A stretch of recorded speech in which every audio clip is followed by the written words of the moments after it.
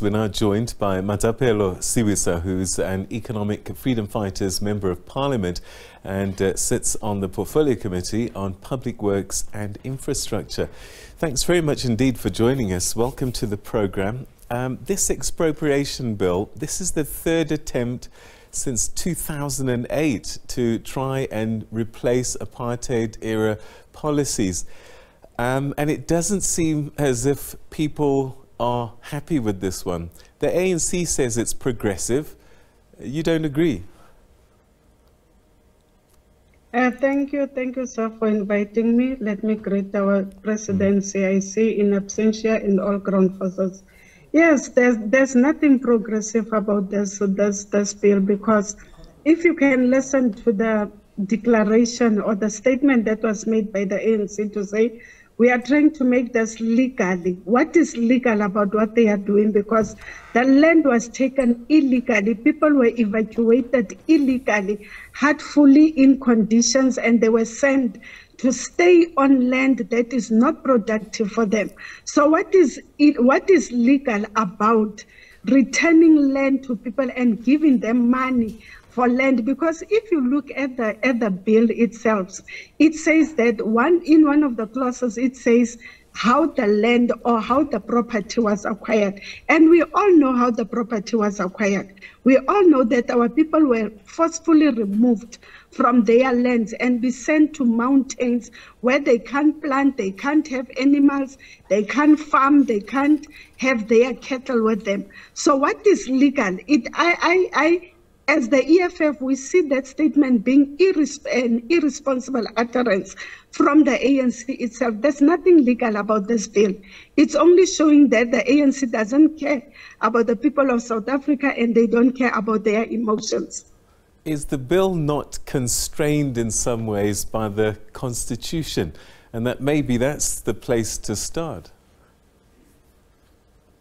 If you can remember, when the EFF came into Parliament in 2014, one of our first motions that we put in was the amendment of Section 25. As the EFF, our first cardinal pillar says, distribution of land, expropriation of land for equal distribution for the benefit of all South Africans. We put in that motion immediately when we put in the motion and we're busy to prepare for public hearings. The Public Works came up with this expropriation bill, and then they are saying that it's trying to repeal an act of 1975. Why couldn't they just wait for the amendment of Section 25? After that, we see what is the outcome of the Section 25, and then we can come up with the expropriation bill. But that's what they did, because they want to promote certain people, and most of those people are the minority, which are the white people that are in South Africa that have taken the land illegally so. And then today they speak about doing the legal thing because our people have been suffering without land. I can make a typical example. We are in oversight in Tshwane at the Telkom Towers. And one of the questions that we raised as a committee is that the money that is paid for rental, and the acting DG said, the money that the rates says 34 rands per square meter. And then you get to a white farm, that a land owned by a white farmer, whereby they would ask for around 600 rands for them to rent a particular land. So how are we going to be able to give our people what they need, which is the land, for them to be able to have a living? Some of the things that were raised, especially by the DA, when we were having public hearings, is that it's going to affect the food security. What food security? Because even that food security that they are talking about, you find that black people are working that land. Black people are the ones that are planting. Black people are the ones that are looking after their cattle. So it simply tells you that black people can farm. Black people will be able to give us the food security that we are looking for. So those are some of the things that were raised to say food security and investors are going to go. And now they want this expropriation bill. Yes, they will come up to say that a certain clause has been brought in at the back door. But us as a EFF, we are saying that no land or no property is going to be expropriated, and a certain person who knows that they acquired the land illegally, so they have to be paid. How do you take somebody's car and then you expect for you to be paid, for you to return the car to that certain particular person? It can't happen. All right. If you had carte blanche to write this expropriation bill yourself as the EFF, what would be the key legislation that goes with it? What would it look like? The key point of the EFF says expropriation of land without compensation for equal distribution for all South Africans living in South Africa and living outside of South Africa, because some of these people that are living outside of South Africa, that are living internationally, some of their great-great-grandfathers have been robbed of land. They ended up not having anything. The problem with this bill is they are saying that people must be paid. Whether they say there's possible or not possible, but the issue that says people must be paid, that's where the issue lies. And after that, there's nothing you can do, because if you go down with the bill, it speaks about all the conditions of payment. If you're not satisfied about being paid, you must go to court and you must do all of those things. But at the end of the day, the people that are supposed to benefit from the land are not going to benefit, which is the majority of Black people that are in South Africa. We all know that in the past, before white settlers can come to South Africa, actually, how did we live? We lived by our land.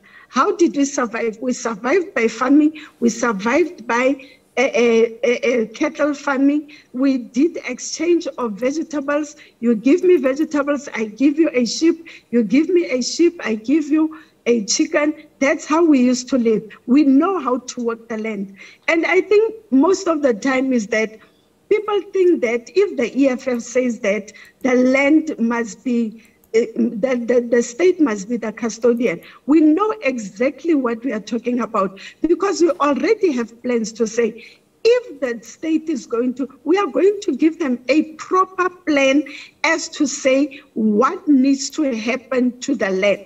One of the things that I can tell you is that if a person is given land and the person says, I require land because I want to plant tomatoes, and after a certain period of time, we find that the person is not actually doing what they are supposed to be doing, we need to bring in somebody else. In that manner, the food security is being looked after. We don't have a problem, because when you talk about investors, I'm going to go back again to the inputs of the DA to say investors are going to go. Are we talking about people who've got millions? Because us as South Africans, we can be investors. As I'm sitting here, I can be an investor. If we come together as South Africans, we can be investors in our own country with the little that we are going to contribute. If other countries can do it, why can't South Africa do the same? So as EFF, we are still maintaining that a legislation must come up. That expropriation bill must be put aside. It must be put aside because it's not going to benefit anyone. Because if a person doesn't want to let go of their land, then there must be negotiations. We are going to sit down. You have to pay this person. And already, as the acting DG has said, people do not want to maintain the market value that is there. They want to give their own values that they think are okay. And that money is the one that we've got a lot of small-scale farmers in South Africa that need that money for them to be able to go forward. But the government is not saying anything. The ANC is not saying anything about those people. But rather, they are willing to pay people who have stolen the land with money. Already, South Africa doesn't have money. They want to pay them money that is not there, instead of assisting South Africa's economy to go forward. Ms. Masi, well, we're going to have to leave that there. Thank you so much for joining us and giving us the EFF's point of view on this expropriation bill. Thanks for your time this evening. Thank you, sir. Thank you. All right, so a number of parties not happy with this land expropriation bill. The ANC says it's progressive, but many of the opposition parties disagree for very different reasons.